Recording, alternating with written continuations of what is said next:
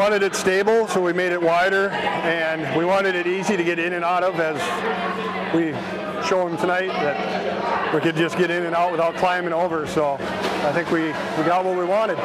It's my last year with the club, so I'm pretty happy that we won. Tonight we had the American Sign Language, the Lions Club, the Diesel Club from Staples, Horticulture Club, the Young Patriots Club, and ourselves. And you know, we just wouldn't get to see those students otherwise if it wasn't for competitions like this. And it's a nice bonding thing. We get to know students from other programs, and everybody develops friendships.